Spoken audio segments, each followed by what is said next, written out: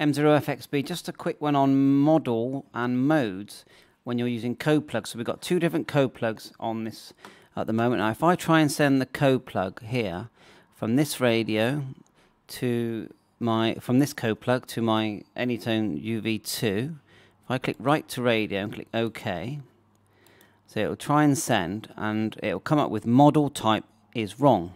And you might get this sometimes. So the reason is because if you look in your, let's have a look here, go to model here, model information,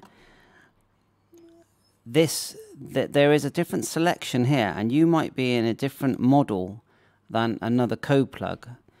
Let's just cancel that. Another place to look is to go Tools, then Optional Settings, and look in the work mode. And if you look here, where this one is in professional mode. Now you can change it to amateur mode, but I found that still doesn't allow, even when you change it and write it, it still doesn't allow it to go into the other radio. Into your radio.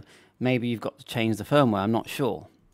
So I thought I'd just point that out. So I'll just show you on the other code plug that does work on my radio. So if you go model, it's the same amateur mode, which is fine. Now apparently if you enable, and I don't want you to try this without checking, commercial mode, yeah,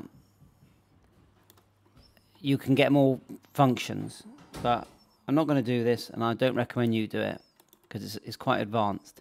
Now, and then if we go here in optional settings, work mode, look, it says here amateur, and if you go to professional, you can go to professional mode, and you'll get, I think on that, if I do it on that radio, click professional mode, click OK, and then write that to my radio, because this is the code plug that does work on my radio, and I'll write that to my radio in a second.